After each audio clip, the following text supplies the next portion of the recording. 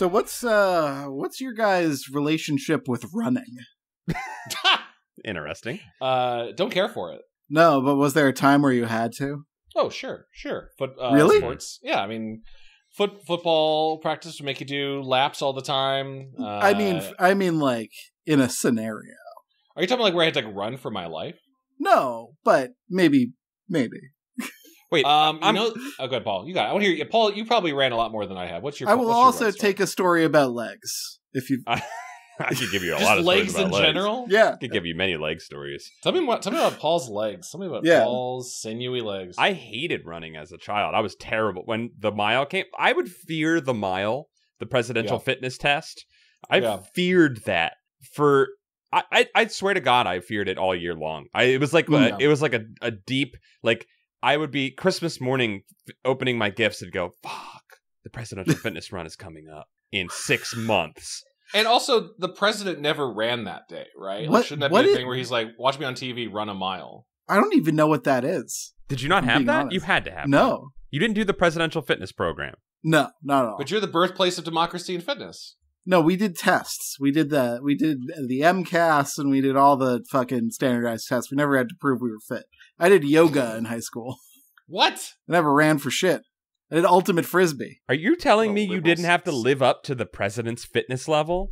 Never Not once. not one of our damn presidents could run a good mile. I swear. No. Well, I mean, wasn't that Bill's whole thing? Right? Wasn't he like, he'd go jogging by McDonald's? Like, wasn't that like the stereotype? They did it before that. Well, sure, yeah, but at least, listen, Clinton, many things wrong with him, but boy, could he jog. Boy, could he jog. He could. I hated that. And because of that, I've never liked running. I actually much prefer many other aerobic activities. I will jump rope all day. I'll ride a dang bike for hours. Love a bike. For sure. Bike. 100% easier on the knees, says I. Oh, definitely easier on the knees. I'll even freaking ride the rowing machine, and which will make you vomit. Sure. You'll vomit the easiest you've ever vomited in your entire life by doing a rowing machine. It's all that core. It's all that core. God, strength. It'll destroy you. I think running is probably, listen, if any of you listening to this are runners, that's great. I'm really happy for you. It sounds like runner's high. It's not is for me. as good as cocaine. Yeah. The way people talk about it. No, I think my entire life I had like back injuries from sports where running would cause like the discs to just slam into each other, and I was like, I don't like this. This hurts. This isn't even about me not having the lung capacity or stamina to run. My back hurts. I don't like this. Yeah, not a desirable exercise. Why do you ask?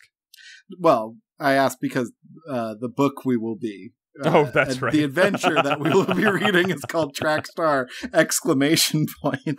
I thought this was going to be like a model car thing. Like, you know those like ones you buy and the RC cars, you have to pull the trigger to make the car go faster? Yeah, track? They're called gun cars, Chad. Yes, gun cars. Yeah. Also how more race cars should be controlled by just like a gun. I thought it was really... Then you would enjoy the Super Mario Brothers movie starring John Leguizamo. Oh my God. And Bob Hoskins. Do they start the cars with guns? All technology in that universe is NES light gun based. I remember they're like when they get arrested, they're like court. Yeah, what do you call it? Yeah, they take their photo. Picture with guns. Yeah, like with guns. So fucking funny. What a cool gag. And the cop car they're in is controlled via gun. Is it really? Yes. Yeah. Cool. It's a good bad movie. Like if I could start a car by putting if I want to get into my Jeep Grand Cherokee, and the only way to start it is putting my Jeep Grand Cherokee branded pistol into where the key ignition would be.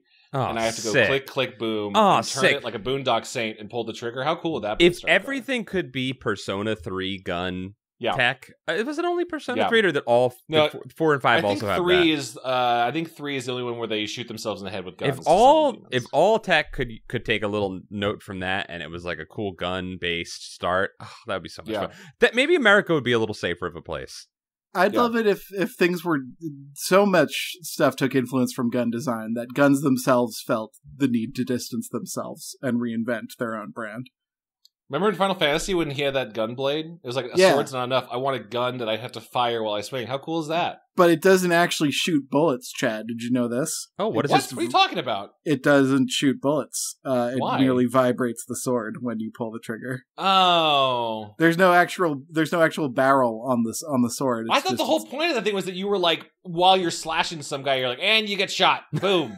Yeah. The but it's never... if you recall, they had to hire a sniper from another fight school, because we all know the plot of Final Fantasy VIII. I never actually played 8. We all know the plot of Final Fantasy VIII, which is very simple. I know there was fireworks at some point. There was fireworks. So basically, they're vibroblades from Star Wars. Yes, they're vibroblades from Star Wars, but only for a little bit. Here's the less aggressive version of it. In Devil May Cry, Nero has a sword with like a motorcycle rev on the handle. Mm-hmm. So like while it's in his back, he can like rev it so it starts burning in flames. That's pretty cool. But now we're talking about integrating motorcycle technology into things, which I'm also here for. But we're not. What is the motorcycle if not the gun of cars? What would that make? I will not explain that. I'm sorry. That was rude of me. I'm usually ask. pretty good at analogies, but I don't know if I could follow that one. He's right, though. I agree with the spirit of my co-host's argument that motorcycles are the guns of cars. Didn't care for running. I think. I'm curious if you guys had this. I had friends in the cross country group. Cross country was like a cult. I don't know what it was. Like, obviously, all sports teams stick together, but cross country kids were like, are you guys like running into the woods and killing someone? Like, what are you doing? I think that you guys so like it's that high. It's that high, and I think there is like a clear delineation between the long distance runner and the sprinter. You want to see the clearest delineation of two types of bodies. Look at those two people next to each other. An Olympian distance runner and an Olympian sprinter is like they do two different sports, but it's like. One looks like they're dying, and one looks like they're the healthiest person that's ever lived. And I think there's like a certain type of brain that wants that long distance run. I don't know what it is. It's like you're literally like chasing something, and it has to be just like meditative. It's like I just think like something happens in the like whatever you're running I don't know, is it 10, 20 miles? I don't even know. But like you ever gone to cross country, Matt? Like they start in like by the school. Yes, actually, yeah.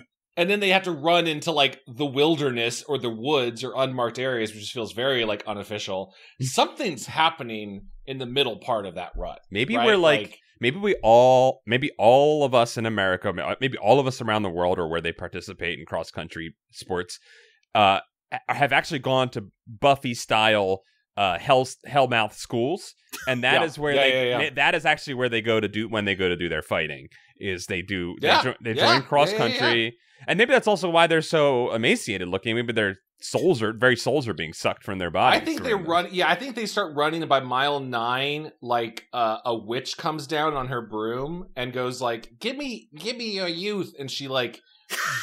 drains it out of them. No, it would appear to be the youth, Chad, and I can see why you made that mistake. But it is in fact the cartilage in their knees that the witch requires for her spells. Yeah, she chews on like as they're running like a little mosquito. She like gnaws on their knees. They'll never know. Yeah, and it somehow it kind of feels good. It's like when a leech takes away your blood. It's not good for you, but it feels good. Yeah. Blood's leaving your head. What? I think leeching is good for you. It's like when a leech takes away your blood and it feels good. It's nothing when you lose blood. It accidentally feels good. That's why like people did bloodletting because they didn't know any better, and they're like, yeah, it feels kind of good when I let it. It is good for you. It actually is good for you. Is that why? Well, Paul. It's good for Paul. Paul needs less blood. Paul's in the medieval level still of like, well, if you take away all the bad blood, the good blood will come in. You're good. Paul's actually what we call a 9th level hypersanguine, where he just has so much blood that it replaces all his other fluids. Listen, the foul humors in my body need to be exterminated somehow. Okay? Yeah. The foul and fetid humors that reside within my body need to be exited swiftly every day during my bloodletting. What can I say? God, there is such a world of darkness Promethean explanation for what Paul is describing right now, and I really want to get into it, but it would make this preamble at least 30 minutes longer. I think what we're hitting is that running is an awful activity that does have sort of a it's sort of a blood ritual in a way, right? You're like sort of putting a harm on your body to excel. Well, that would literally accelerate, yes. Yeah. And that is that's capitalism, you know. It's just making you run, you know. Don't care for it. The treadmill of progress. Yeah. My least favorite part of running is how a giant hand will emerge from the back of your head when you run a lot. What is that? That's a reference to the cover of this book. Oh, sorry, I hadn't seen the cover. The cover of this book. The cover of this book is oh my god, there is a head coming out of her ponytail. The cover of this book is a Nintendo Entertainment System video game cover. Yeah. Why is her head hand accepting AK-47 bullets? Okay, so you need to go down to page 4 of the PDF to see the clear view of this cover. Okay, page 4 of the legal book that we have. You need to go to page 4 to see the black and white. It's a little easier to see it in black and white. Okay, hold on. Why is she accepting AK-47 bullets with condoms? Why is she accepting two glass stink bombs that someone bought off of Amazon.co? Why is she accepting T-Virus? Why is she accepting T-Virus from Umbrella Corporation? Hold on. 2 things. One, send me a link to this book that I have so I can rip. Yeah, let me send you a link to this book that you legally own, Chad. 2, welcome to Goosebuds, the podcast covering the best in the 90s YA horror and adventure series. Usually covering the works of R.L. Stine. Sometimes we cover other adventure books. I am your host, Chad, co-host. I'm Paul. And I'm your host, Kevin Cole. The co-host with the most. Whoa. And I don't want to fully spoil this book for you, but I've already had it spoiled for me. Whoa. What do you mean? A little bit. A friend of the show, George from Best Little Horror House, he provided this book to us. He also told me about this book because he did it on a live stream that he ran. And this book is called Trackstar by R.A. Montgomery, famously known for inventing the Choose Your Own Adventure book. This book, just like the shark book. This is the same author as the shark book. I thought. Okay, yeah, it's the same guy. Same guy. Nope. This is the book about track running, but apparently there is a very heavy doping element to this. Yeah, and there's some stuff that's going to come up that's going to be pretty fun, I think. I think you should have just stumbled into that dope. Like, I think as most young youths do, you don't realize it's coming. I think it comes on fast and quick in this one. I'm seeing some flags already in the About the Author segment, which traditionally is at the end of the book, but Mr. Montgomery seems to want to put his at the very beginning. And his first thing, here's the great thing about it. He's a runner. R.A. Montgomery's a confirmed runner. R.A. Montgomery has hiked in the Himalayas. First thing is a brag about the cool mountains that R.A. Montgomery has climbed. Yeah, whatever. I mean, I'm looking at a photo of him. This dude looks like Brian Blessed, not a guy I would consider a runner. But I love Brian Blessed. I love Brian Blessed. He does boss ass. He does that. You know what I gotta say? Climb this, R.A. Whoa. And he doesn't know what he's being told to climb, but he can imagine it. He's a writer. I'm sure he can think of something real good. So R.A. Montgomery really, and yeah, we've done his previous book on the show about being a shark, even though we never got to be a shark. I'm looking at his other books. There's Space and Beyond, something called Punishment: Earth, all these big adventure sci-fi novels, and then some of them are just behind the wheel. So I guess just like having a car, or this one, it's like a track star. Really, he's giving you all genres of life. I'm sorry. I know that it's been said that podcasters cannot lie, that they can only tell the truth. I was wrong. Edward Packard, he wrote You Are a Shark, also the inventor of the Choose Your Own Adventure. R.A. Montgomery wrote the second Choose Your Own Adventure. So we just spent this whole beginning part slandering a man who hasn't done us anything. I knew it didn't feel right. Wait, so he wrote the second book? He wrote the second Choose Your Own Adventure. So he was a major player. But now my demand that he... You're stunned by how much you've my demand that he climb this still stands, and I feel a little bit better about it because he's not quite the icon that I thought he was. Yeah.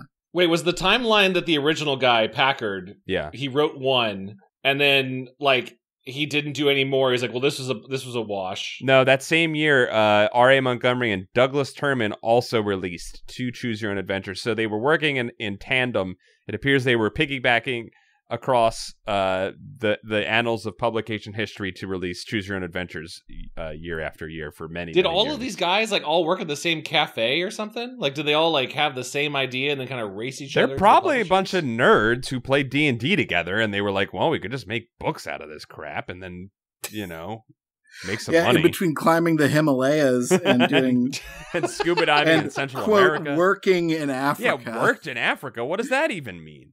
Yeah. I could go. Well, that means diamond mining in Africa. Probably right? That's like, something bad. Damn. So I guess I've always wanted to be a track star, and now I have a book to pretend I can be a track star. Now, listen, I'm normally when we do these adventure style books, we divide the brain into 2 parts, but everyone knows the brain is not what the track star needs. Okay. Track star needs legs. 2 so legs. You'll be the left leg and the right leg. Okay. Can the left leg and right leg still want different things? Yes, absolutely. They naturally do. Okay, I'm a desirous leg still. Okay, good. Yeah. You're a what leg? I'm a desirous leg. I'm a desire leg full of desire. My desire is to run faster than the left leg, even if it throws us off kilter. What hubris! So not just fast, but faster than the team you're part of. Faster than the absolutely essential member to me being fast. We'll see how this works out. My desire is for the race to be over and go to Arby's, because I love a big beef and cheddar after a race. I actually think that these are 2 pretty synchronized desires. Yeah, as long as I know where an Arby's is, like, or at the end of the end of this track is an Arby's, I think I'm going to be keeping up with you, Paul. As long as you run quickly, but not as quickly as me, I think we'll be okay. Well, I mean, sure, but at the end of every road is an Arby's, if you think about it. Damn, that's true. Well, you are a speed demon. Okay. And close to being a world-class athlete. You have 3 lives. Is that all? Is that what you're trying to Sure, we have 3 we have 3 injuries we can take before our career is over. We have 3 hammies to pull. That's two more than most, Chad. Can I also just say, like, hey, listen, this book promises be a track star. Name a track star. I mean, this just says track star ! It does not say be a track star. It doesn't say you are a track star. It just says track star. Track star. Maybe you'll see one. Chad, Usain Bolt, one of the most famous. Yeah, that's the only. Name another one. Okay. Fast Jeffrey.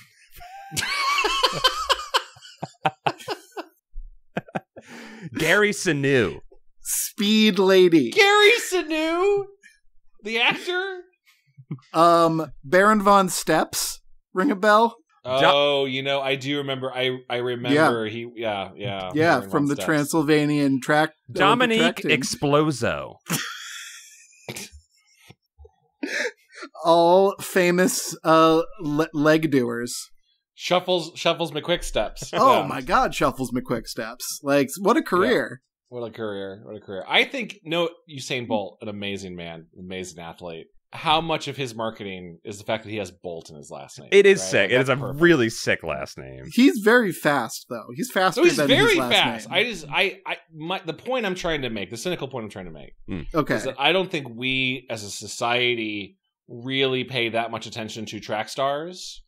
Off the playground, no, yeah. No, or just, the Olympics, I couldn't tell you who won any of the last ones. I know there's that, like, Sherry Richardson, who only reason I know her is because she got banned for having weed at the Olympics last time, and now she's back. That's like the only one I know. Well, you're making a great point. I do have to say, Kevin, you made me remember you said off of the playground. Do you remember when speed was the currency of cool? Yeah, that's your favorite thing. Sonic the Hedgehog. Sonic the Hedgehog is Chad's favorite thing, and I'm surprised he badmouthed runners for the past 20 he's minutes. not a track star. Yes, he is. He has games in which he is only a track star. I don't even know what they're doing with those Mario and Sonic Olympic Games ones where they're like, what, is Sonic holding back? Like, is he not? Mario's pretty fast. He's not that fast. Sometimes he is faster than Sonic, according to Mario and Sonic at the Olympic Games, Chad. That exactly. The fact that anyone can beat Sonic, you have to either say that like Sonic is like holding back for the sake of sport, right? He's like doing like Dash from The Incredibles where he's like kind of trying to stay competitive. Mm-hmm. Or he's got like Goku weighted clothes on. No. He drinks the Black Panther drink before every he Olympic takes Games. the anti-black flower thing. Yeah, it takes away his speed. He takes the bad sippy before he does it, just to prove that he's still a fast mouse. Okay, yeah. To your point, Paul, I do remember when being fast was the coolest thing in the world. It was the only thing that made you cool. You didn't have to have personality, looks, money, anything. If you could simply run the fastest out of the group of, I don't know, 30 boys you were running with, you were the king. This is just boy law. I don't know about how it works with girls. I would assume it would transfer across the genders. I don't know. I don't know. I'm curious. We're talking about our own experiences, Chad. Yeah. And I knew boys, and I knew not being fast, and the fast boys were cooler than me. Yeah. Oh, I was also not fast. Me too. I looked like I should be fast, which was an even bigger problem. You know, I was like bred for speed. I looked like a long distance runner, but yeah, you had the makings of a varsity athlete. Yeah.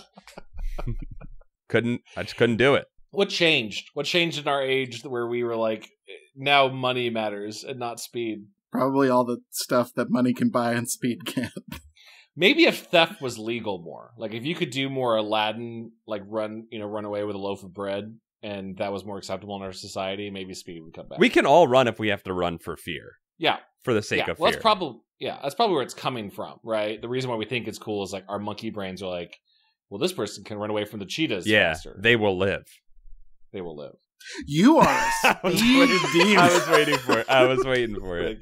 You're a speed demon and close to being a world-class athlete. Cool. Neat. The 60, the 100, and the 200-meter relays are your events. I got all numbers. You beat almost everybody in your local, regional, and state championships, except Gail Forbes. Forbes is just a fraction of a second ahead of you in most races. Oh yeah, and don't forget Antonio Helios, another son. Oh my God! Okay, well, son of the sun god, the god of the sun god. It's not it's not fair that the Forbes fortune has trained Gail since she was a baby. They've been putting her on a treadmill since she was a tiny baby, and then the sun god who literally chariots the sun around our Earth. Also, you're up against Apollo himself and someone who's been raised on gasoline and cocaine their entire life. Someone who forged and sold the chariot to Apollo. Yeah. And made a pretty penny off of it. Next year is your senior year in high school. College scholarships and even sponsorships are up for grabs. This is the big time. Your parents can't afford college, so it's now or never. Lately, there have been rumors that your rivals, maybe even Gail Forbes, a.k.a. Gas and Cane. Sorry, what? Gas and Cane. Gas and Cane? Gas and cocaine, Chad. As I've referenced, were as mother's milk to her. Okay, sure. She mixes them together and shoots it down. Yeah. Yeah. Lately, there have been rumors that your rivals are doping with steroids and other performance-enhancing drugs. Strength, endurance, power, all increased by using these substances, or so they say. They're right. With the huge health issues connected with these substances, is it worth it? You hear this is really the start of the book? This is the start of the book, Chad. I told you I wasn't spoiling too much. But I don't know. I kind of thought we'd turn a corner where there's a guy going, "Hey, do you want to enhance your game?" We're just already talking about drugs in sports. This ain't no football choose your own adventure that's sad or whatever that one was called. No, yeah, Back to pass. The gun came in later in the story. You have to choose your own downfall on this one. Yeah. Health issues is worth it. You learn that these issues can be as simple as overly large muscles leading to torn tendons. Sounds cool. Mm-hmm. But they can also lead to depression, suicide, or even heart problems later in life.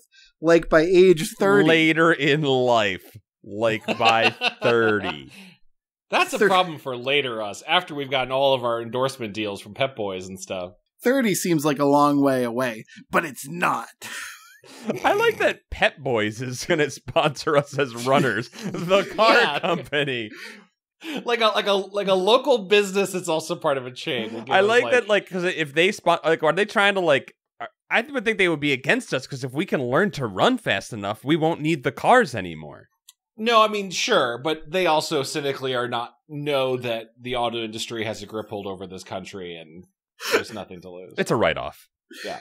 It's not only the health issues. You could lose your right to race for at least 2 years if you're found positive for using a banned substance in a doping test. Wow. Performance-enhancing substances are banned all over the world by WADA, the World Anti-Doping Agency. WADA.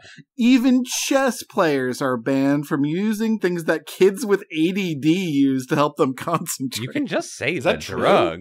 Well, like, yeah, sure. Kid meth, yeah. Can we detour and how it's weird that there's, like, multiple projects about that chess player with a butt plug that's never even true? Chad, we're halfway. We're like half an hour into this. I'm sorry. You want to talk about butt plug chess players? That's just a deep issue, man. They didn't even prove that happened, and now there's like news about it. Chad, bring that up. Save it for Camp Goosebuds, the bonus podcast that you, listener, can also get by subscribing to our Patreon. Sorry, please continue with this harrowing tale of doping. Oh my god! All right, let me see if I can speed us through this. Yeah. No, you got this. No, he's saying stories with athletes who've tested positive, ruined careers, lost. Yeah, sure, it's bad. I heard coaches. Yeah, starts bad. Okay. You have heard that coaches sometimes convince kids to try these kinds of things because it reflects well on the coach to have a winner on the team. You're suspicious of the assistant coach, Beautiful Samson. He hung around after practice last week. You like the coach. Beautiful Samson was once a star himself, but his career ended with 2 torn Achilles tendons. Even when his injury was better, he never ran well again. I'm glad you read this paragraph and didn't skip it, because I love that Samson Beautiful Samson. Beautiful Samson is a name being used in this. I love that as a... Beautiful Samson. You gotta say the whole thing. It's good, Beautiful Samson literary I love reference. Every character named Samson. This is great.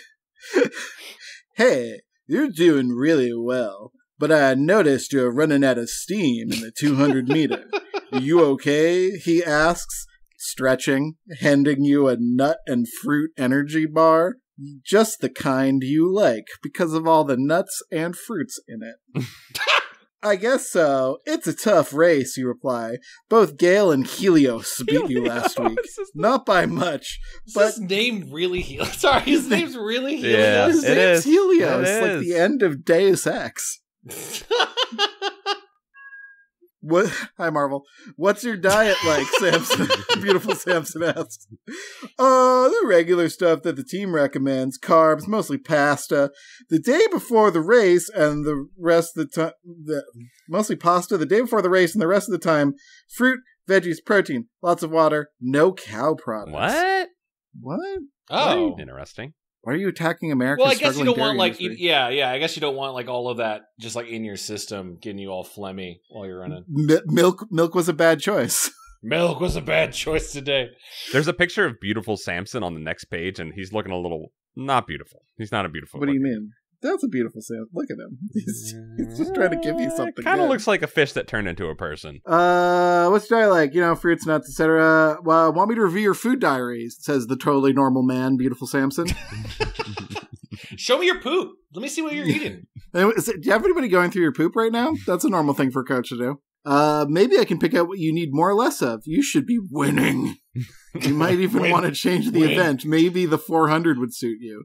You know that Beautiful Samson has worked with many athletes who are surrounded by doping suspicions, including Gail Forbes, Gas and Cane herself. So you ask yourself, was that a subtle approach to doping or steroids? No, not even close. None of the things he asked had anything to do with subtly being about doping. You fool, Gail. No, also, I mean, I guess we're assuming drugs are coming into this place. He just said we're struggling in the 200, so maybe you should do the 400? He asked if maybe we wanted to change our event, and he also asked if we had a poop guy. That's 2 simple and innocent questions. Yeah. Do you have a poop guy? If you pursue this, that's very vague. If you pursue this with Beautiful Samson, Turn to this page. You don't have to agree to drugs if he offers them. I will. Gail has been very friendly lately. If you decide to talk with Gail, Gas, and Kane Forbes and bring up the subject of doping, go to this page. If you toy with the idea of asking Antonio Helios what he thinks, go to this page. All right, so here's what Right Leg is thinking. Yeah. Oh, okay. Yeah. Right Leg, I want to go as fast as possible. Samson, loser. Big loser energy. Yeah. And I don't need a poop. He lost. He broke both his legs. That's stupid. He broke both legs, and I don't need a poop guy.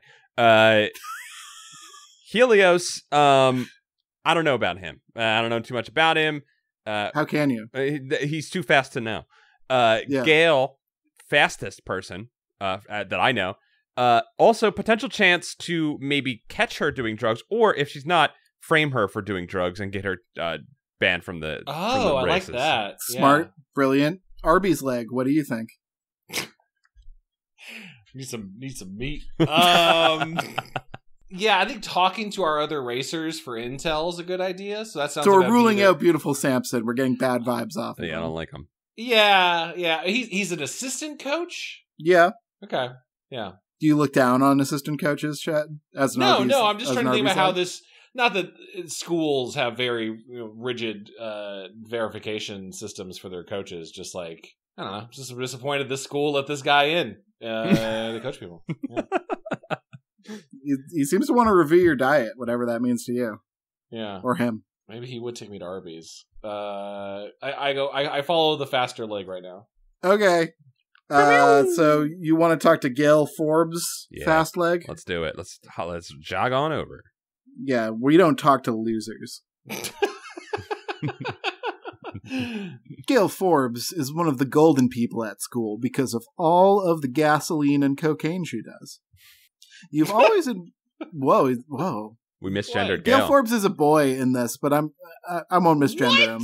Yeah, I thought it was so cool that we had like co-ed running. I thought so too. We're very ponytailed in the front. I assumed we were a strong running lady, but I guess. Yeah, that's a feminine build on that main cover. Yeah, except for the totally disconnected mask-like chin face thing going on there. Can I also say, in case you're looking up online, there's multiple covers of this book, and you want to find the one where there's a metal hand reaching down, right? Yeah. I still want to believe we're in like a Paul Verhoeven style world where there's, there are no boundaries between the sexes. Yeah. Yeah, me too, man. Like Showgirls. Mm-hmm. Yeah. Gail Forbes is one of the golden people at school. You have always admired him from afar. You know the kind, good looks, good grades, popular with girls and guys. Great athlete and rich. I mean, cha-ching, dollar signs, etc. He has everything going for him. So why would he like me, you ask yourself, being poor? Maybe because you don't suck up to him. You're a loner. Respected as a good athlete and excellent student. Not a geek. Not a fucking geek. But you go your own way. Nobody really knows you. You don't belong to any group. And you like it that way. You wear a leather jacket. Although you keep to yourself, you still have friends. But not very close ones. You missed the... Okay. Yeah. Skip to the end. What do you mean? You're skipping over the character building. Skip to the end. Oh my god. We're our own character, Chad. The next day after practice, you approach Gail. Hey, Gail, got a minute? Sure. What's up? He replies. You can't help but like him for this brilliant word choice. Well, you see, spit it out. I don't bite. He laughs, but it's a friendly laugh, not meant to torment or demean. Doping, drugs, steroids, stuff like that, you say to me to Tone. Why are you being such a narc? Gail replies, not looking at you. Well, how about coming over to my house? Too hot to discuss here. Great. When? What? Oh, wait, no, this is Gail saying it. We just divided up the dialogue like this. Great. When, you ask? Right now. He moves off toward the parking lot in his car. You follow. The school parking lot is usually crowded, and today is no exception. You wonder where these kids got the money to buy a car. Even more than that, how do they manage to run them? Gas, tires, cocaine, repairs, insurance, all that stuff. You don't waste any time thinking about a car. No way. That's out of reach for you. Now legs are your car. Yeah, I'd rather run everywhere. Gail's car is a dream beyond dreaming for you. An apple red, foreign sports car. You've never even seen one like it, except for Gail's. Its cost would be enough for a family of 4 to live a whole year or more. Gail's world seems more like a dream than reality. Hey, Gail, what's up? Yells a star linebacker on the football team just across from the parking lot. You can't help but like him. Wow, you can't help but like him. There are several other football players, including Chad, with him, just getting into a late model SUV. Everyone likes Gail, but people want to be hanging out with Chad. That's not true, but thank you. In a distant window, Kevin plays Dungeons and Dragons. Someday, wishing that he had a friend who played football. He'll have it someday. Paul considers his relationship with Christ off screen. Paul, you're probably doing film stuff or something. No, I was probably thinking about my relationship with Christ and then choosing to forsake it to go masturbate. Hell yeah, dude. I think we were all struggling with our relationship with Christ at that point. Mm-hmm. The car smells of new leather and Christ, and you can't help but feel envy slipping in. Pulling out of the car park, several more kids yell greetings and wave. You feel a sense of pride just being in the car with Gail. You don't like the feeling. You're not Gail. You're you. Just you. Wow. Having a little bit of an existential crisis here. Ooh, yeah. This is hitting close to home for me. Home for Gail is a McMansion on the east side of town. No taste. This is where doctors, lawyers, financial people, cocainesmen, and other high net worth types live. Their huge, ugly houses are lined up like matching cereal boxes. Expensive cars sit in big driveways. Lately, there are more and more for sale signs spreading it upside. Greed can destroy. There's no question about that. You say to yourself. That's not even me. That's in the text. I don't believe you didn't have that. That's really that's italicized. They're trying to say something here. You wonder if Gail's parents are ever affected by the economy. They certainly vote like it. So, here's the crib. Like it? Gail asks, getting out of the car. The house is a 3-story Victorian-style mess with towers and porches and high windows and brickwork and stonework and lots of chimneys. Hold on. Are we heading home to hook up with Gail? Yeah, we're hoping Gail asks us to pull down our pants and so he can give us, runner's massage. The roids. Yeah, okay. Body massage. Body massage. Body massage, man. Impressive, but ugly. Built to make a statement, but not balanced or done with a sense of proportion or aesthetics. So they're trying to tell Gail's story through architecture. Which it's kind of fun. Is interesting. It would be more interesting from a filmic medium, I feel. Mm-hmm. He's really painting a picture with this. Okay, so let's hook up with Gail and secure him as our boyfriend. Great, is all you can muster in reply. Your own house is a 2-bedroom bungalow, not much bigger than Gail's parents' 4-car garage. Gail leads the way into the house. No one is home except for the cook. She isn't particularly welcoming. Gail leads the way into a large room complete with a huge plasma TV, a real unicorn, shelves loaded with DVDs, an entertainment center, 2 giant couches, easy chairs, and a refrigerator, and a stovetop. And a second unicorn. And a second unicorn because the first one needed a friend. Aww. This is where I hang, Gail says, spreading his hands to enclose the space. You are struck with how impersonal it is. There is nothing of Gail or of Jesus Christ in it. Just expensive stuff and lots of it. Okay, here's the deal. If you're serious about doping, then you're in right now. Do you really? You gotta kind of ease in a little bit more, Gail. You can't just implicate us in a conspiracy right off the bat. Yeah, prey on our insecurities about our strength. Talk about how it's been giving you a boost in racing. Get some buy-in, Gail. Yeah. There's a vow of silence you have to take. We don't kid around. If it's not for you, that's okay. We'll hang for a while, play some Magic the Gathering. I've got a blue counterspell deck, and you can play my cousin's elf ball, red, green. It'll be fine, but no more talk about this subject, unless you're in right goddamn now. If you decide to be in and take the vow, click here. If you decide to play magic cards with his jank-ass cardboard, click here. What is it? What is the second choice actually? If you decide to opt out.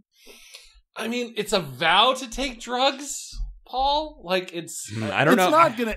there's no way there's gonna be a good outcome if we take drugs. But I wonder if being in automatically makes it so that we're taking the drugs. I'm trying to get in there, and I'm trying to set Gale up. Yeah. I want to get all the evidence and then report. I want to bring Gale down from the inside.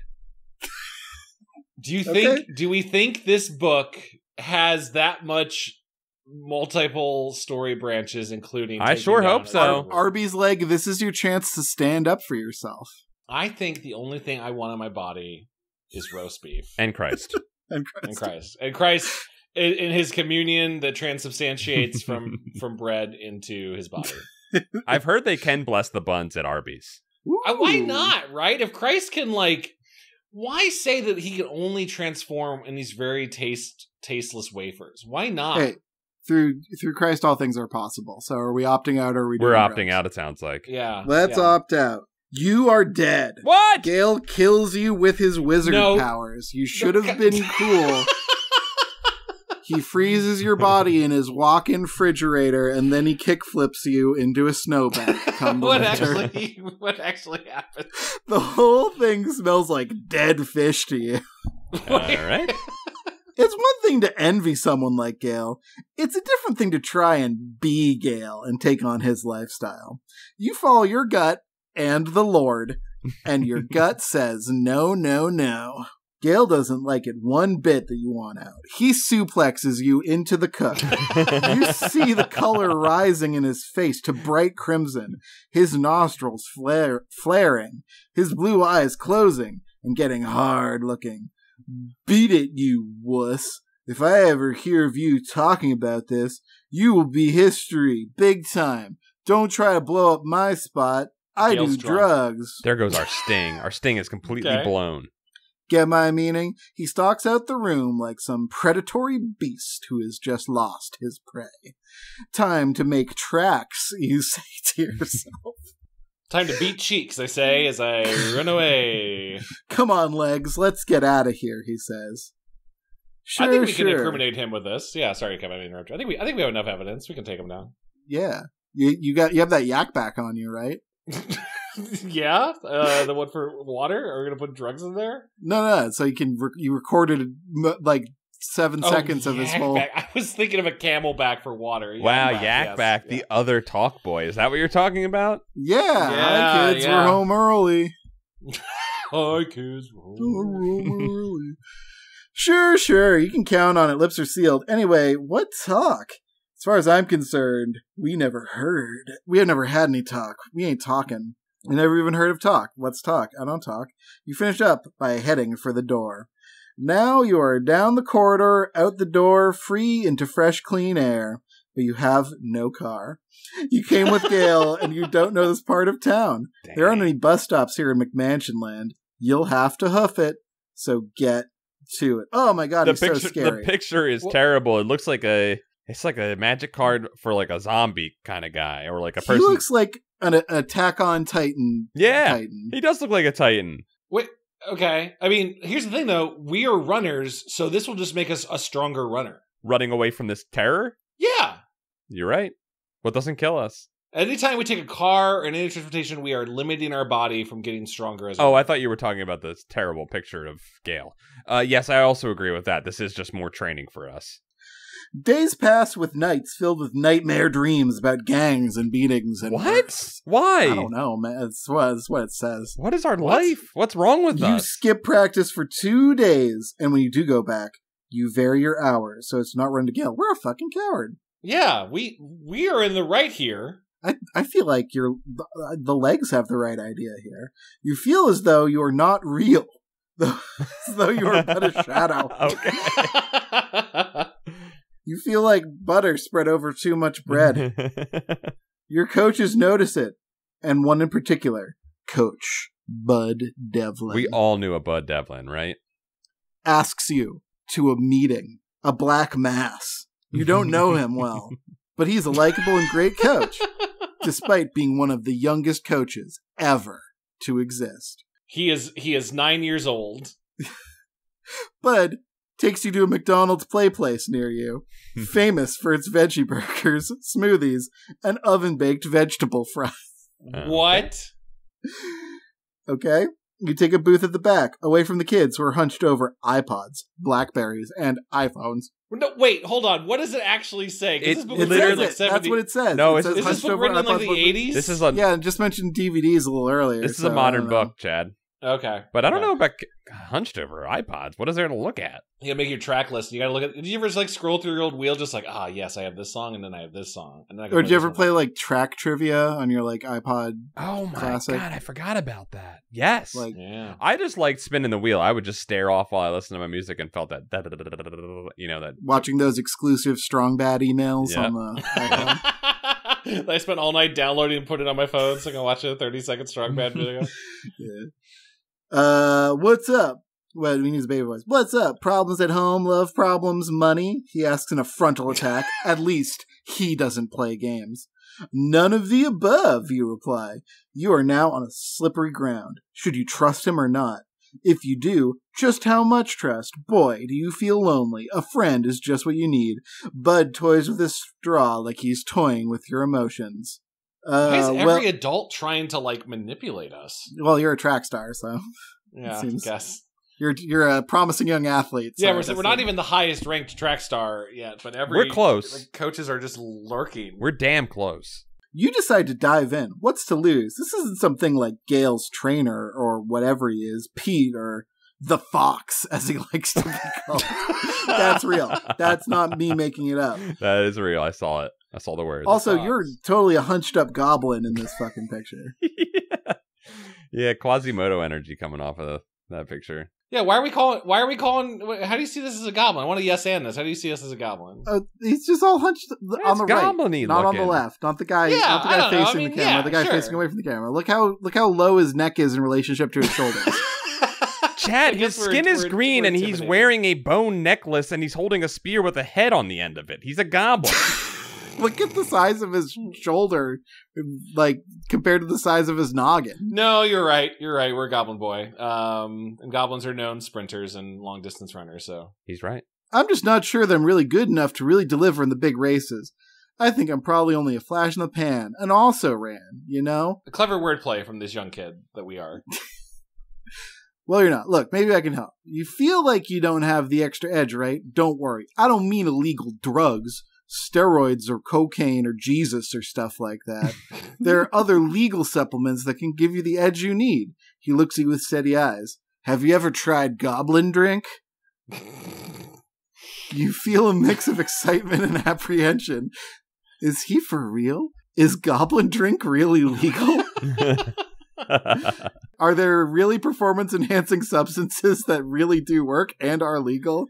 You have heard that there are, and this man doesn't have the crooked look or feel you imagine pushers probably have. Give me the Are we supposed to thrice deny the druggists? I'm just assuming this entire book is drugs being offered to us. Like, this is crazy. We've done very little running. I will take the G juice. Give it to me.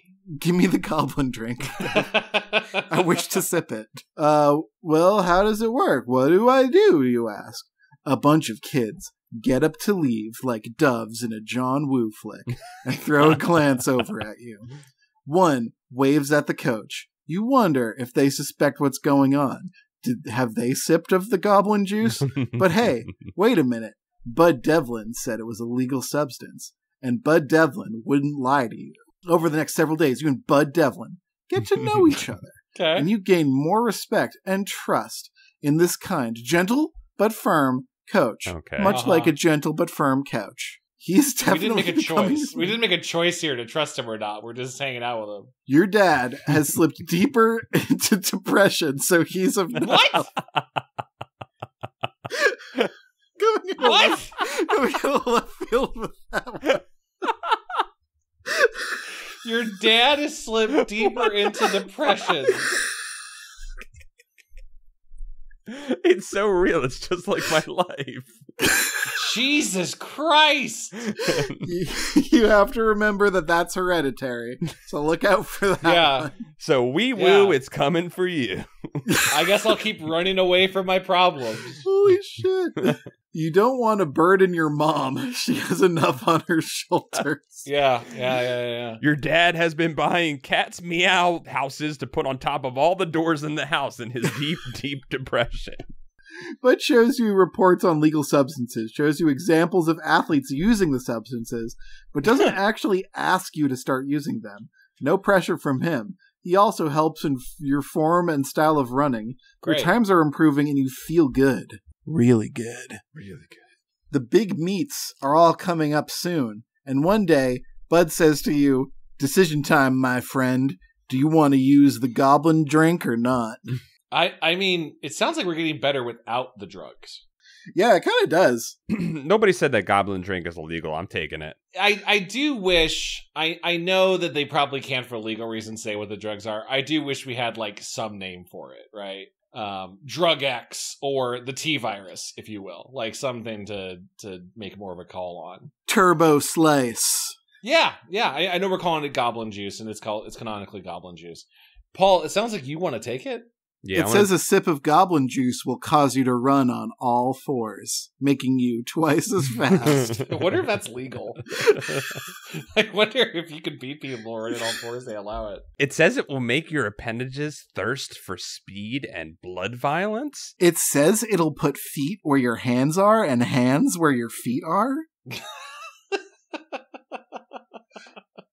How are you feeling about this, other leg? I'm feeling good. This bottle says it'll make us into a sick running fuck. So you want to take the drugs? Yes, I do. I want Fast Leg wants to take the drug. I see where we might reach an impasse here. Arby's leg doesn't want to take the drugs, but he treated us to Arby's, so I guess I trust him. There's only the possibility of more Arby's in this for us. Like, I don't want to be too meta. I feel like the listeners want us to take the drugs. Take the drugs. Take the drugs. Let's take the drugs. Life is like a hurricane. It can be made up of lots of seemingly little turns and minor decisions, but it can also be made up of big decisions. Choices that reach into the future. You've just made a choice that might be the kind that reaches into the future with unforeseen outcomes. Yes. You're nervous. It's a bit like being out on the edge of a cliff over a pool of water, 150 feet up. Don't look down. Whatever that means in this metaphor. Coach, how do we start? I mean, what do we do? Simple as eating a pizza, is Bud Devlin's reply. How is this entire town not getting caught with this doping? There's doping going on everywhere. Yeah, this is some wacky stuff, man. The stakes are so low for what? High school sports? High school sport. I know we want to get a college diploma or a college scholarship, but stakes are low. Simple as eating a pizza. I've got a supplier who takes all your stats. You know, height, weight, age, all the tests we've been doing for the last month. So, I mean, what's that all about? He has a set of algorithms. You know, the AI. Equations, formulas, that kind of stuff. Out comes the correct blend of supplements customized just for you. Neat, isn't it? Devlin looks really excited. He's kicking his legs up and putting a bottle on his head and scooting around. As usual, as honest as the day is long. You've never really understood what that old saying means. You'll have to look it up in the local library. Nice. Yeah. Sounds cool. Nice. So the book said you'll have. No, don't say it. Don't say it. We're not giving him the free promotion. That's what that. I love. Kevin was going to say the name of a popular search result engine that is. No, he smartly evil, avoided it. And I appreciate that Kevin dodged around it. You'll have to ask Jeeves later. Ask Jeeves about it. Yeah, sounds cool. When do I get it? I'll have it for you tomorrow. Tastes like a chocolate shake. You'll like it. And it is Evergo juice. And it is Evergo juice. And it is Goblin juice. Yeah, that's what the GO stands for, Goblin juice. Devlin gives you his winning smile. You can't help but like this guy. Can't help but like 9 years old. Every guy. We are really thirsting out there. We didn't get to kiss Gail. And I'm kind of upset about that. I have a feeling our depressed dad gave us a complex. Maybe if I win all the meats, my dad won't be depressed anymore. Maybe if Arby's has all the meats, our dad will love us Dad, again. I keep bringing you back the 5 for 5 deal, and you don't seem to be happy about it. Then nothing can save him, Chad. Guilt is like a... Okay, go on. Guilt is like a constant companion for you. Much like Jesus Christ. It always has been. You don't really know why, because you don't lie, you don't cheat, you don't steal. Okay, maybe a tiny bit.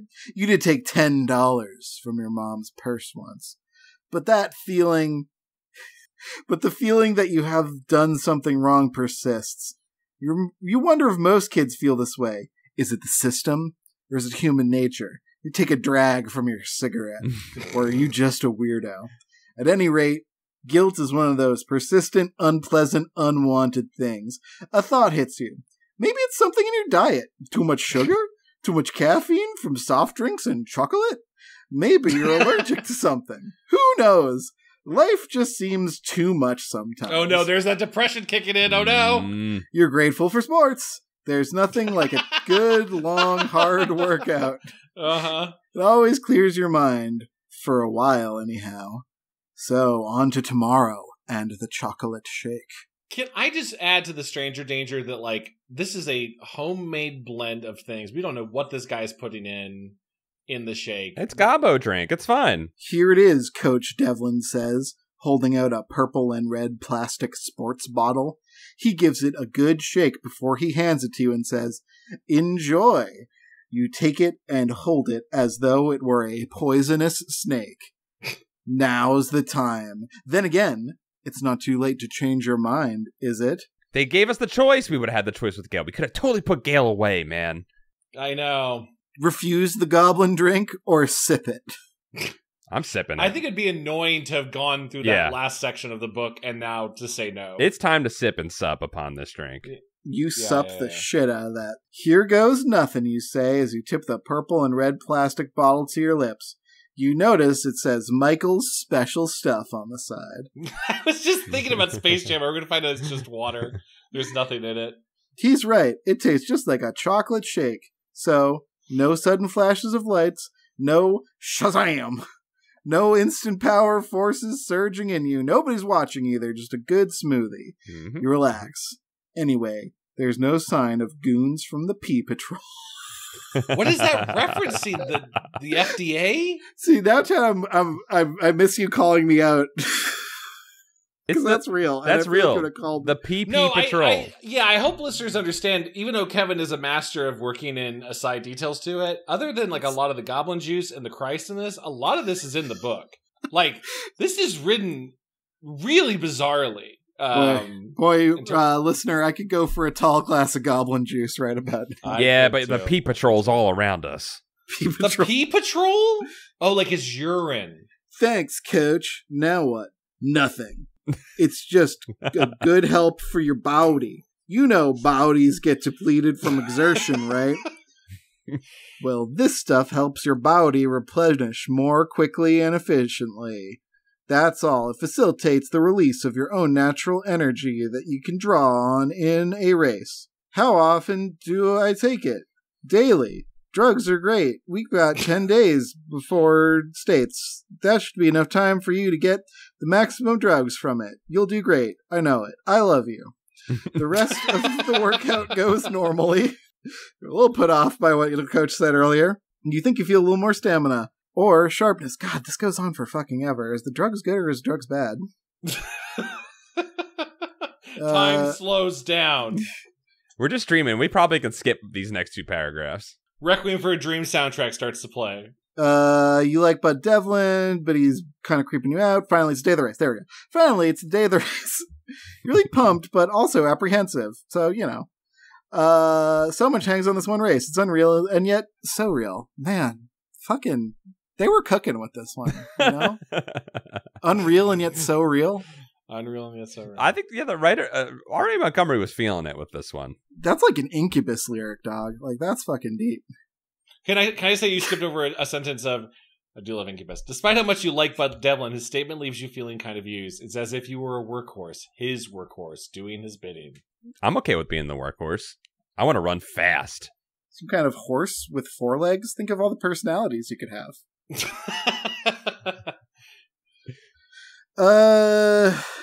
Day of the race. You feel good. Ready to run the race of your life. Sell it to us, Kevin. Come on. Everything seems like a dream. As you strip off the warm-ups and do final stretches, pump your legs up and down. Take a drink of water. Hydration is so important. And take in deep breaths. The sun seems brighter than ever. The air, sweet. The crowd, only a blur. The track is cindered with its white lines. You hear voices, but you don't even try to listen to them. Even Coach Devlin's final instructions don't really register. You're in the zone, that place where you and the moment become one. Indivisible, which is what becoming one means. Unknowable. Okay.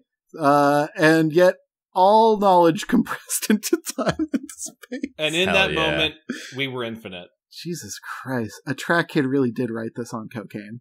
Drugs are great. Your feet find the starting block. Your fingers stretch and splay on the red cinders. You are poised. Time, stored energy, adrenaline, hope, and faith, and drugs, all bonded together.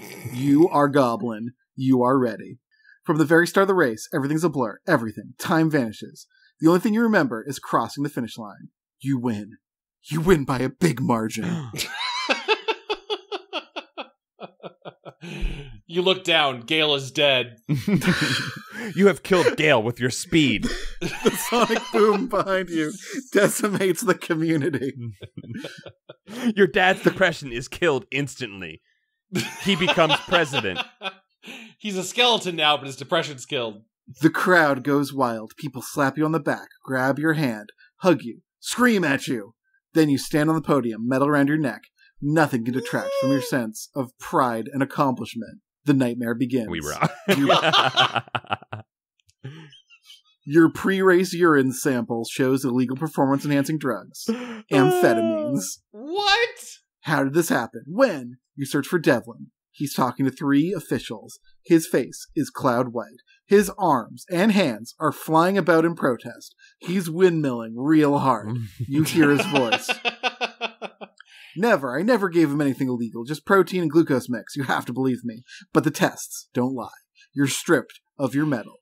Disgrace hangs over you like a dirty wash. Your career at high school on the track team is over. Coach Devlin maintains they gave you nothing illegal. You want to believe him, and a part of you does. Maybe somebody else doctored your supplement or got amphetamines into your food. People who are desperate to win will do anything. A dark thought crosses your mind. Maybe somebody wanted to take you down. We got Galed! Maybe they knew you were probably going to win, and they wanted to make sure that if you did, you would get disqualified. This is no longer kindergarten. You're in the adult world, like it or not. The end. We needed to do it to Gale before Gale did it to us. We got screwed. God damn it. Yeah. Okay. Okay, so, I memean, we did win the race. We did win. That's true. And I think we did it on our own merits, to be completely honest. Here's my question. Did they typically do pre-race urine tests and then wait to reveal it until after the race? Yeah, that seems very designed for dramatic irony, I guess. Yeah. I also just kind of assume in a lot of like high schools they don't have the infrastructure and bandwidth to do that for kids. Like, yeah, I guess for states plural, I guess they could do it. I gotta say this, guys. That subterfuge killed all will I have to win. I no longer care about being the fastest leg. Oh, the fact that you think you don't think it was Coach. You think someone doctored the results. I think we got screwed. I think Gale, when we denied the call of it to adventure from Gale, decided that he needed to take us down. I think he juiced us at some point. That sounds about right. Can we go back? Can we go back to Gale? Yeah, do we want to go back to do we go back all the way back to Gale, or do we want to refuse the goblin juice? I mean, like, I don't know. What are we even doing with Coach Devlin if we're not? He's our buddy. He's just a little guy. He's dancing around, casting his spells, and doing his potions. I mean, Paul, do you genuinely think he didn't drug us? I think he did drug us. I'm positive he drugged us. Are you saying Devlin? No, I'm saying that Gale drugged us. Okay, you think Coach Devlin? That's his name, right? Yeah, I think Devlin's on the up. Devlin's a patsy here. I think Devlin's on the up and up. Devlin couldn't drug his way out of a paper bag. Clearly, Gale we spurned him by being poor and not loving him. Yes. Can I point out that, like, our parents are, I know Dad's depressed. Our parents are not here. Like, they did not come to the meet. They have no involvement in this. There's no mention of them reacting to any of this. We are really... I support my father no matter what. Yeah, I'm hype about my depressed track father. He's just watching TikTok videos and eating Cheetos all day. Good for him. I mean, if you really believe Devlin is innocent, other leg, we could go back to the time where we say no to the drink. What's your evidence against Devlin? That he's a weirdo freakazoid? Yeah, I don't know. I think a weird man going, I'm going to make you a drink myself and not let you see what's in it, but trust me, it's good. He didn't. He has a guy who makes the drink. Yeah, it makes it even worse. There's another unknown person, right? But he takes your biometric data into account. We didn't go through any part where he's like scanning our body or putting like electrodes to us. And well, then we can say no to the drink, but still spurn Gale. Well, that's my thought was either we could say yes with Gale and go down Gale's drug ride, or we could give Devlin the benefit of the doubt. We know that's going to end. There's no you do drugs and win ending to this. Yeah, but sometimes people do drugs and win. Let's do a test. Let's do one test. Let's just not drink Devlin's drink and see what happens. Okay, yeah. So we let him start to train us, and we were like, no, thank you, we don't want the drink. Yes, let's just do that. I agree. You decide against using them. Well, he's like, I spent all this time making these fucking drinks, and now you don't want them? God damn it! You look away from your friend and coach. You feel as though you are about to betray him. He's invested so much time in you. If you say no, and he drops your friendship, you will again face the loneliness that has bothered you for so long. You'll be like having a depressed dad all over again. But you just can't accept the supplement use, even if it is legal, or at least not illegal. There is something so inherently wrong in taking advantage over others in a race by using a supplement. That's not what Jesus Christ would do. You are not a goody two-shoes, like the Lord. You just believe that some things are right and others are absolutely wrong. It's not as though you haven't thought about it, using supplements, even banned ones. You have, but you always come up with total rejection. Yeah. That way, you can live with yourself. Hey, coach, you start out with, your voice is scratchy from nervousness at what you're about to do. Yeah, I'm here. What cleats or spikes should I use in the race on Saturday? You have completely ducked the issue. Coward, you say to yourself. We'll decide on Friday. Weather can play a role. You'll be fine. You're doing great. Thanks, coach. Have you thought about my proposal yet? You know, about the turbo drugs? Here it is. Time for truth. You feel as though the ground underneath you is sinking away, and you're free-falling into space, like that song. Free falling into space. If that song was about space. Yeah. Suddenly your head clears and you feel grounded. Reality's here. Yeah, coach. Yeah, I have. It's not for me. I'm sorry. Bud Devlin looks at you with a warm smile, creasing his sunburned face. Not to worry. It's okay with me. I don't want any pressure on you. You train wonderfully. You're in superb shape. You don't need those supplements anyway. Go for it. Wow. Fire it up. See? He did not drug us. The relief coming from his generous acceptance of your rejection of his offer to help with supplements is extraordinary. It's like the euphoria of winning a race, but the real test is Saturday, and this race is a big one for you. It's the day of that big race. The butterflies are there, as always, but fear has left you. You are confident that, win or lose, your life goals are on track. You'll get to college one way or another. You're sure of that. Bang! You're shot dead on the track. What? What? The starting gun was loaded. Oh, it was a terrible accident. Starting gun focus all of your attention, mind, body, and soul in the present moment as you race, not only against the others, but against yourself. The outcome. You fill this one in. Zoom. Gun. Dead bodies. Imagery. The end. That's it. Wait, that's literally it. Wait. Oh my god. Wait. Yeah. No, I thought you were. I thought you were joking this whole time. This I thought one, we were doing a goof. No, this one's artistic. There's a That's actually kind of bold. Not being Wait, like, real quick. What page win. of this book are you on? I need to see this for myself. 115 into 118 or 117. What? 118. Yeah, it just leaves it open ended as it should. It's beautiful. That's the Sopranos ending that we deserved. Yeah, it's kind of uncommon coming across an ending. As I feel bad for kind of like making fun of this book. R.A. was cooking on this one. I'm sorry. What? R.A. Montgomery, climb whatever the hell you want, and I'm proud of you for what you climbed. Okay. So it's not that it's unclear if the gun shot you.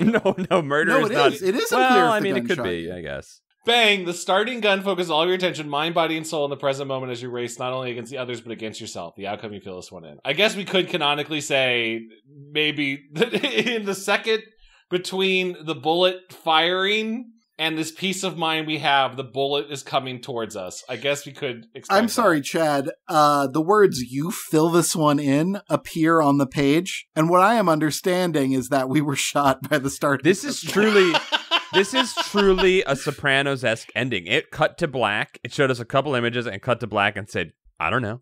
What do you think happened? The lesson is the world is absurd, Chad, and drugs offer you a momentary reprieve from the absurdity by making everything make too much sense, you know?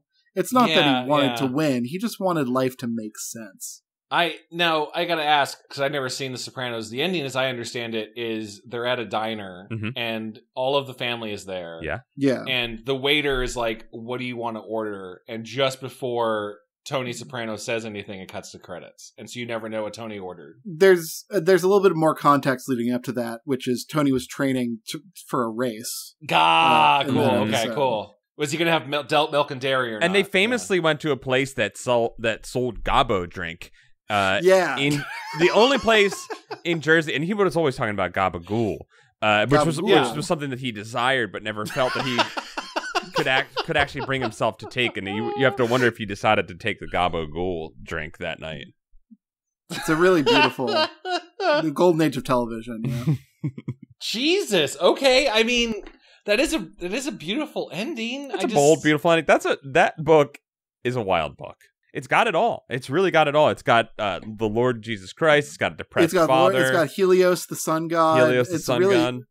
Yeah, it's got a man powered by gasoline and cocaine. We don't even know what Helios was doing over there. Like, he was... I'm going to guess Helios was the one that drugged us, I think.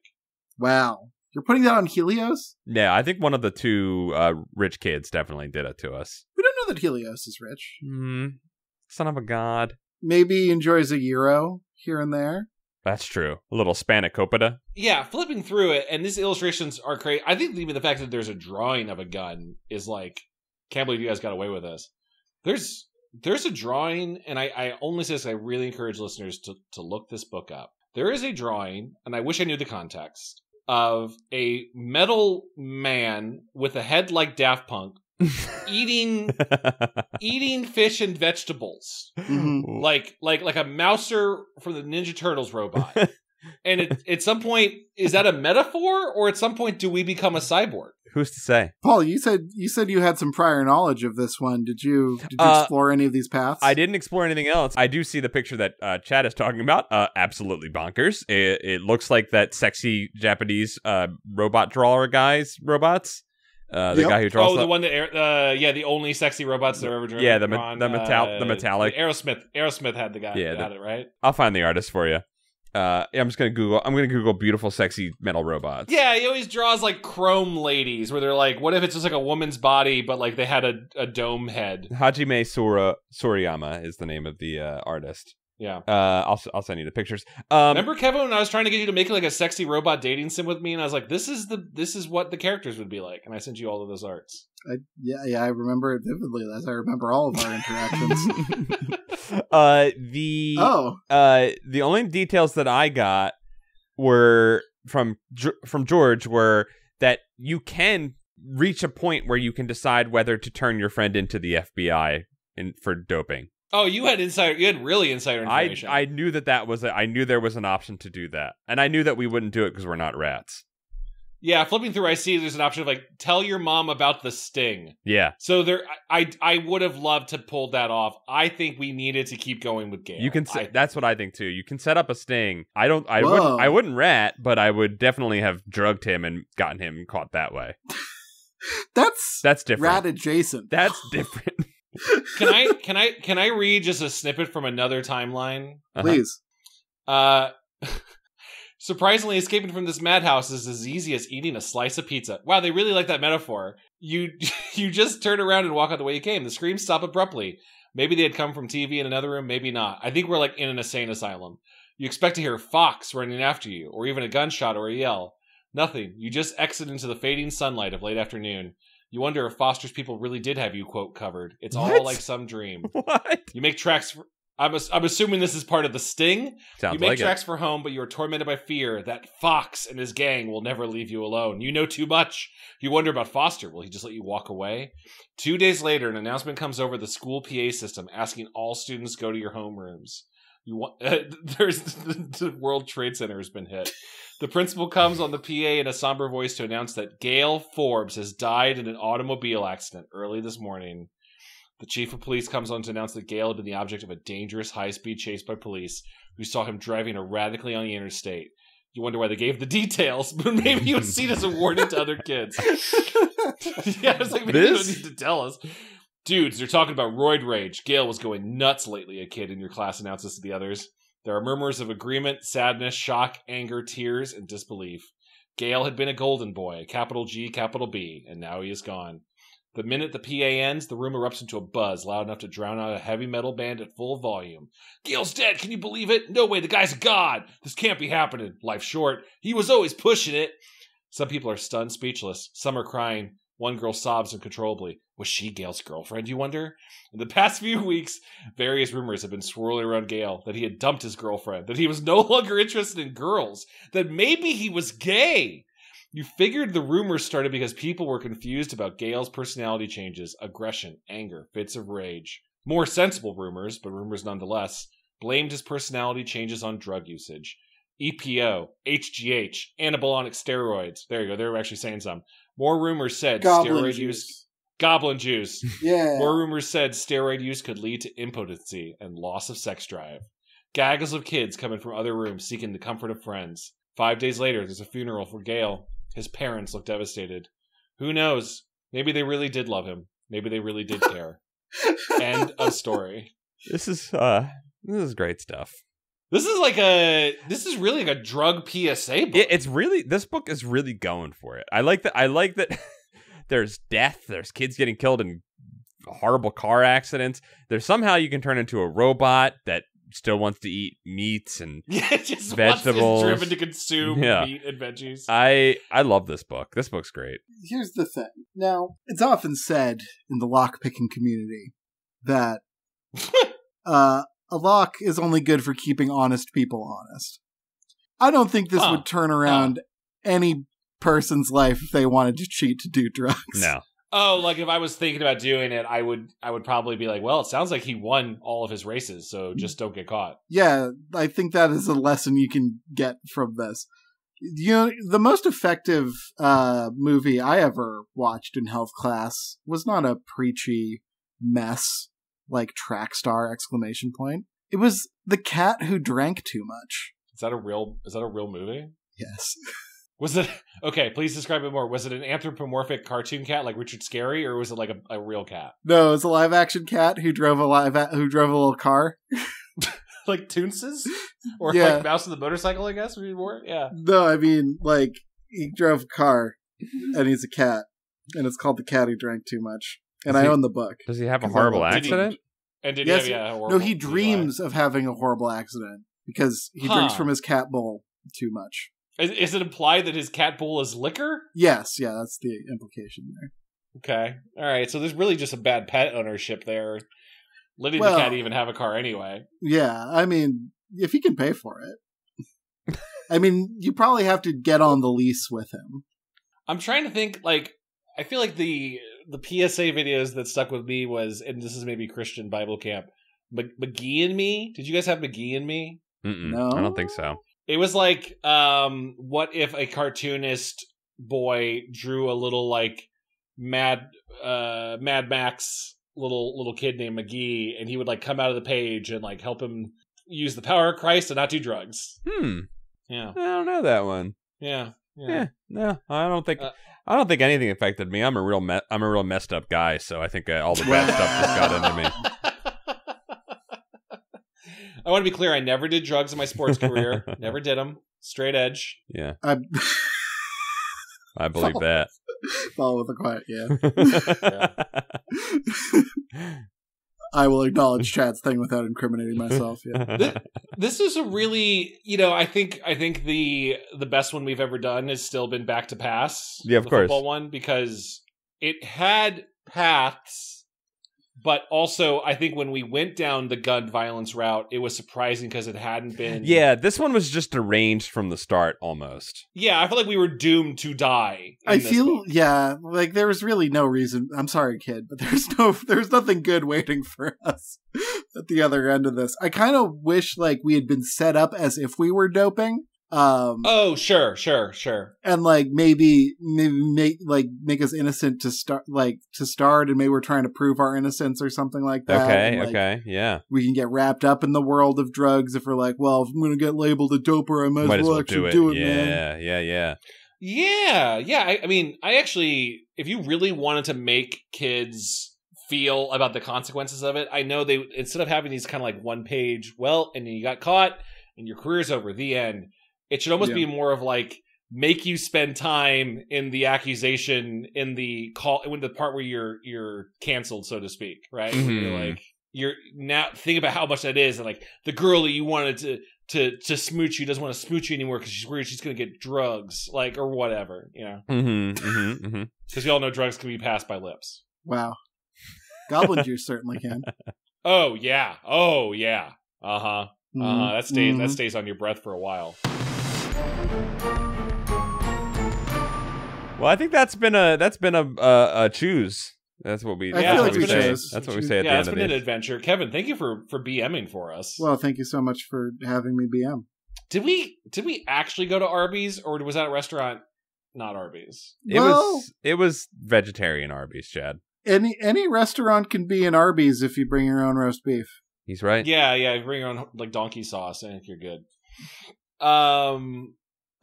Well, if you want more liminal horrors of the preteen and high school world analyzed by a bunch of 30-something lads in 2024, maybe head on over to the Goosebuds Patreon. That's right. Goosebuds has a Patreon.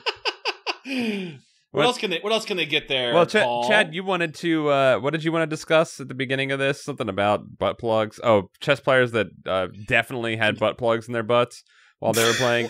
No, and how no one ever proved that chess player guy had a butt plug. Performance enhancing plugs is what they call them, right? That's very good. That's very good, Paul. AKA pep. A little pep. Put a little pep in your step. That's why they say that. A little pep in your step. That's where that saying came from. It's very good. Yeah, we will probably discuss that and other topics in our bonus Camp Goosebuds episode. We put out one every month for Patreon supporters. Not only that, do you get access to our Discord. You can vote on books we're reading up soon. So probably the next time we do an adventure book, we'll put out a bunch of options on the Patreon and let you all vote and choose first. So if you want more teenage horror, sports horror, great. We'll got you covered. If not, maybe we'll do another Give Yourself Goosebumps or something like that. It's a bit of a choose your own adventure. Yeah, it's a mini choose your... That's a great way to look at it, Paul. Thank you. You could choose to ignore this call to action to go to patreon.com/goosebuds, and maybe Goosebuds will die. Or you can keep the podcast alive and go to patreon.com/goosebuds. I don't want to die. I don't want to die. I don't want to die. I don't want to do drugs. Help us. I'm not going to go smoke a big old fat bong after this. Help us. Yeah, if the bad thing to do is do drugs that make you better at the sport, then the best thing you could do is do drugs to make you worse at the sport. Yeah. He's right. He's right. Yeah. Sabotaging your body for others is definitely the way to go. Yeah, smoke all that weed and try to run in a straight line. Kevin, Paul, anything else people should check out? I post a picture of my cat once a week on my Patreon, so if you'd like to see my cat, you can go to givekevinmoney.com. Even better, it's at the bottom of a thoughtful article that you tend to write about your experiences with game design and just life in general. Yeah, it's all there. It's what I'm up to. Paul, what have you been up to lately? Playing video games on the internet at youtube.com/continue show and doing this show and, just living. What about you, Chad? Working on a secret project I can't talk about probably for another 2 more years. Which is always fun. You'll get there though, and dude, when it comes out, it's going to be a glorious different. When it comes out, it's going to be many people are going to be very happy, I think, with that. Yeah. I think so. And all those people talking shit will be embarrassed that they ever knew about words to start with. Are people talking shit? All of them. Oh no. All of them, Chad. You must rise above them. Kevin and I do have a couple projects that are on the they're probably going to be coming out relatively soon. So I don't know if they'll be out by the time this comes out. Probably not. But be on the lookout. God, no. But we will be working on them. They're close. It's close. Prepare your minds and bodies for a Paul Kevin joint. Chad has experienced it already. I loved it. I loved it so much. Thank I you. drank from its well. And I like Entwash, I grew 2 feet. Wow! Thanks, dude. Of course, that's already a lot on a lot. Like you're like 10 feet tall now. Yeah, it's a burden. I'm sorry. He had to get his bones shortened. You can also follow us on other social media apps, but like the internet's a bad place nowadays, mostly. But like if you wanted, you can follow us on Twitter. We do have a TikTok, Goosebuds Pod, trying to put clips of the episodes on there. Telling your friends about the show or leaving us a review on iTunes or Stitcher or other podcast apps helps us as well. If you can't go to Patreon or do any of those. But thank you all for the love and support. We just celebrated our 10th anniversary last episode. Hope you go listen to that. It's a very cool episode. Yay! I'm going to go like smoke a big old fat bong and help out local sports. I'm going to go have a sip of goblin juice. I'm going to go pray. Wow. Thank you all for listening. Until next time. Bye. Bye. Praise be.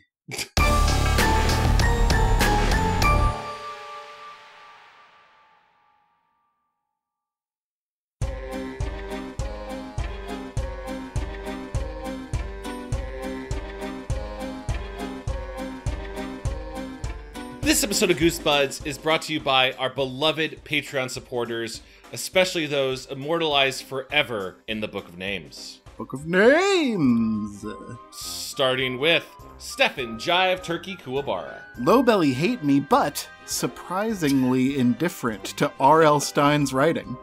Hollis Hornbeak. Michael McDowell. Hey Josh Robb. Mickey C. Nathan Dolezal. Mike Lanteri. Buddy Morrill. Elcade. Mel Dipson. Afsheen. Dango Twists. Zenticles. Stealth, a beautifully fleshed skeleton, Bates. Ooh, get some fresh flesh on there. Nice. Robert Moon. Brian Wells. Jason Crooker. Clay Castle. Miguel Pardo. John Keaty. Calf.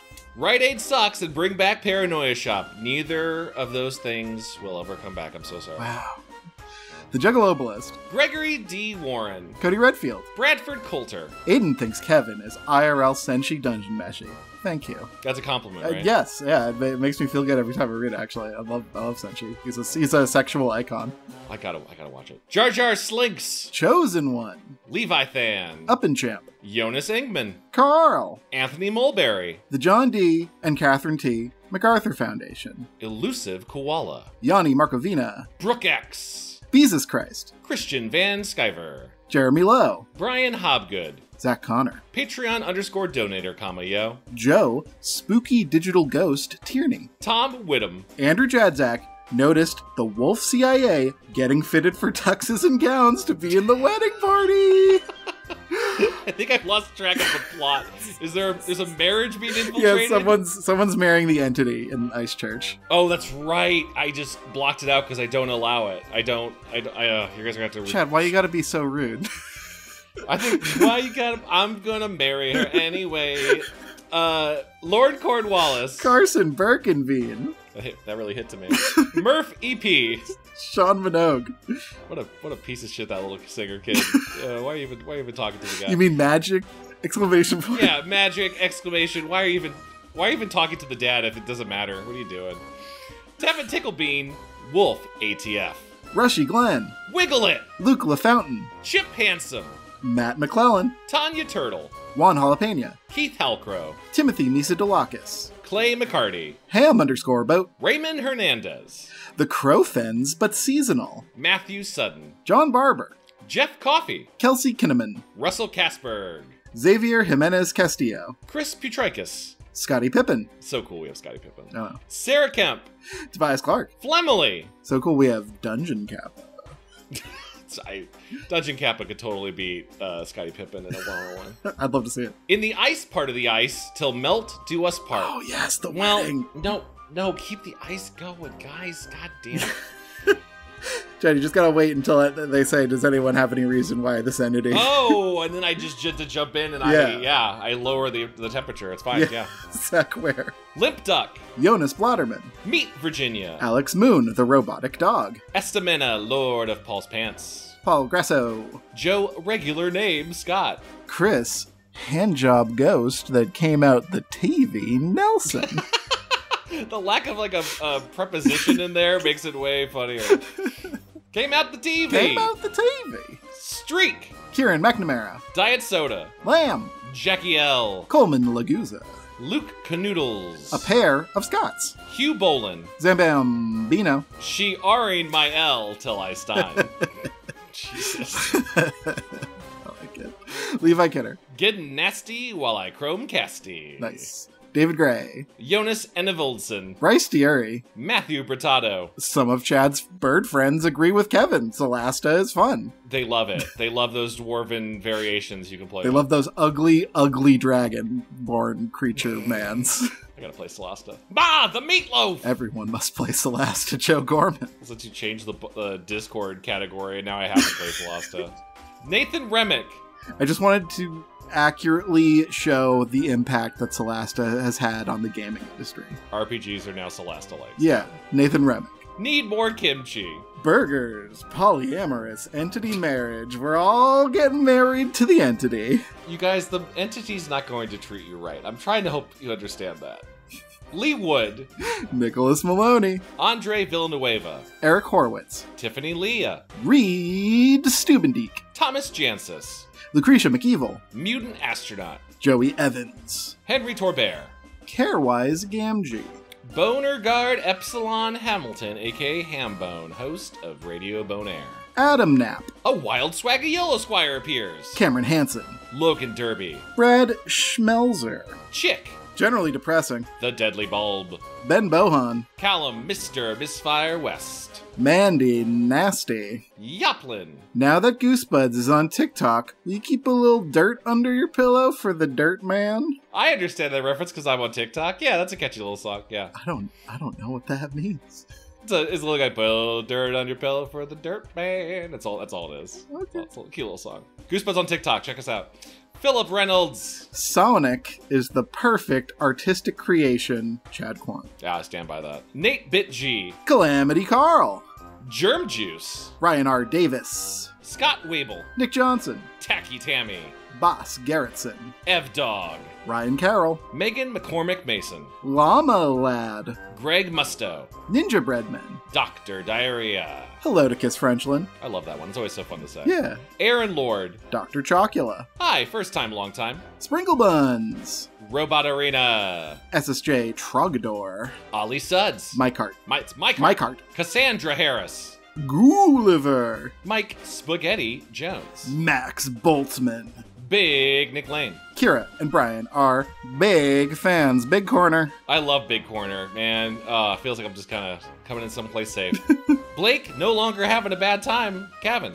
Dan Antonio. Oh. That's great. Farrah. Paul Schidler Dano is a butter chicken freak. Is that calling Paul Dano a shitty Riddler? Is that what Schidler is saying? I don't know, but I'm scared. And Schidler is lowercase, so it's very casual. Yeah, I know it. Yeah, oh, it's a spooky word. I'm also a butter chicken freak because butter chicken's delicious. So. Are you just put like butter on like a roasted chicken? Is that all you know? No, it's a very, very spicy Indian food that. Oh, no thank you then. If it's spicy, no thank you. Yeah, it's incredibly spicy. Quest. Postmaster. Red Baron. Chris Curto. Cole Gleason. Because like you'd think with a name like butter chicken, it would be a more mild thing. Yeah, it's got a more of a base taste to it. It's got a heavy dairy base. Not the case at all. Soggy newspapers. A little spicy for old Chad. Chris Kulik. Dakota Kemp. John W. Jesse Boggs. Michael Malloy. Kyle O'Neill. Saturn Video. Time Eats Flesh. It does. Yep. Kiwi of Lurv. Anthony Stoker. Brony_Danza. Tan Your Hide wants more pretend friends and Goosebuds RPG. Maybe you will have your wish. Maybe. Wonderskin. Thank you, Tan Your Hide, for wanting things. Max is a strong dog in the prime of life. Oh, Max, I hope you never die. The prime. Yeah, Wonderskin again. Thank you, Wonderskin. Phil Force of the future, all in PHs. It's a strange Disney TV movie. Kit Bush. Searson. Skeet Door. AKA Cyberbully. Dennis Wright. Jover the Moon. Cameron Ganzeveld. Blarbin. Paul was a fool. Kevin has my loyalty. Yes! Where's your Paul now? Rat IRL. Logan Kilgus. Creature of the Office, Bosferatu. Starship 9. Matt Septor. Greg and his Gregorian chanting army of metal monks pledge their shred to Kevin. Thank you for the pledges. Pretty sick. I haven't gotten a pledge in a while, I'm just gonna say. B! I don't want to ask about. I don't want to ask for it. I just want to know. You got bird friends. You have constant bird friends. Yeah, but then people keep assigning my bird friends other things. It's true. Where's Chad's piece of the pie? Where's his slice of the book? Jeff, big baby, and his wife, not a big baby. Odin's _eyehole_. S. Oh man, I can't wait. So Turaku, the thing that goes doink in the anime, I embarrassed myself in a meeting this last week. We were referencing the thing that goes doink in the anime. What's that wooden thing with the water? And I had forgotten that your name didn't start as this. I was like, oh, obviously Turaku is the name for that. Yeah, the thing that goes doink is called a Turaku. Yeah, the thing that goes doink is called a Turaku. And I said it in a meeting, and everyone was like, wow, I didn't know that. Chad, that's impressive. I was like, yeah, it's totally Turaku. Take a note down. It's not. Wow. It's definitely not. Wow. I look like a fucking fool. The Book of Names has far-reaching consequences on our careers and lives. Yeah, you changed my education. Thank you, Turaku. Grebomics. Problem Child 2 on DVD. Spencer, why? The Strays. Elodie. Hey, Pelican. Capybaras are friends, not food. Wow. Clint Dearkin. I feel specific. Sorry, I'm going to talk over Clint Dearkin. It's fine. Clint Dearkin. Agents Miskatonic. Dale 7. Edgar Crassus. 3 a.m. sleep. Trying to get some of that. Ben Floyo's sire. Angelo Edward Longton Santone. Smelodies. Bob Cabbage. Spencer Leith Johnston. Jafar enjoyed this episode, especially that one part with the thing. I did too. Thanks, I like the thing. Jolly Old Jules. Number 1 gnome. Caleb Snyder summons a skeleton with sunglasses. Whoa! Can't copyright that. Do you think skeletons can just look at the sun as long as they want? Fuck, they probably can, unless they're the rare skeletons with eyeballs. But no, you probably still can. Yeah, probably still can. Really makes you think. Really makes you think. The Shreknomicon. Nowhere Lucas. Lumo Nuva. Brian Udaf. Geege. A refreshing tall glass of extra dumb bitch juice. Good emphasis. Clomps. MC Wright. Taylor Garofalo. CL Reagan is a new holder of the Book of Names. Thank you. Well, now I want to clarify. Yeah, thank you. CL Reagan says they're the holder. You don't hold the Book of Names. Like, it's more of an ethereal floating book that we hover around with our pens. Well, I don't hold it. CL Reagan holds it. He's the holder of the book. Okay. All right. Okay, CL Reagan. He's always holding it. It's a lot of responsibility, CL. Hope you're ready. Okay. It's a heavy... Okay. Okay. Justin. Nintendo 60 jorts. Daniel Hirschberger. Take ass biddies 007. Crazy ass nipples. I love that corner. I love big ass titties, crazy ass nipples. It's a lot. Jaybird. Adam G. Mimel the Delph, and we finally have canon what Delph means. Damn, elf lad fuckable. Treehouse of Jorge. This is the season finale of Goosebuds. We finally know the name. Finally. Oh, it all makes sense. Jim Corey. Jackie Bay. Nat Noah. This Yeti pledges his spaghetti to Lord Kevinetti. Hey, thanks, Yeti. It's pretty good. We got multiple spaghettis. We got multiple pledges. I'm so ready to go to war. Carly Beth's parents, 808. Bit Beasts are your Beyblade stand guys. How do you not remember 90s anime minutia? Whew, Toten Watson. I understood most of that. I went to a place in my brain. Wyvern. Daniel Lavelle. Quinn. Shelly Castillo Garcia. Got multiple Castillos. Angus Keith. Big old dumb burb playing Solasta at Ice Church. Solasta's Goosebuds is now half of the Solasta player base with 6 of us. You go to Steam and it's 12 players.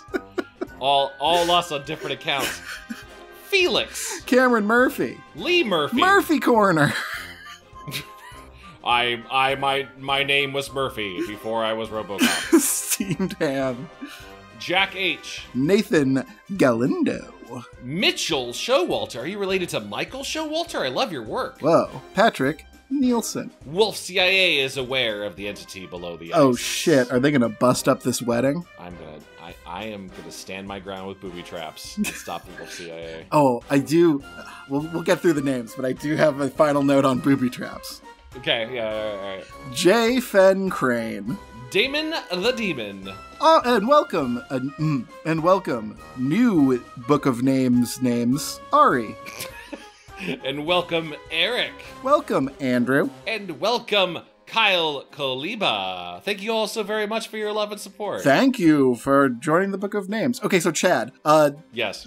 The reason why you can't have a booby trap in your home is...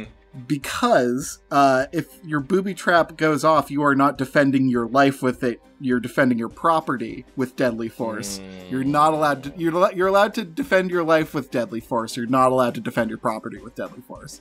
So if you're far away and the booby trap goes off, you are not defending your life. But if I'm in front, if I'm behind the booby trap, like stay away from me. Don't step on that platform in front of you. A big spike's gonna come out. That's okay. I think it gets murkier from there, but you might still be in trouble as your lawyer. I'm willing to take it to the Supreme Court. Okay. Okay, thank you all so very much. Goodbye. Okay, goodbye.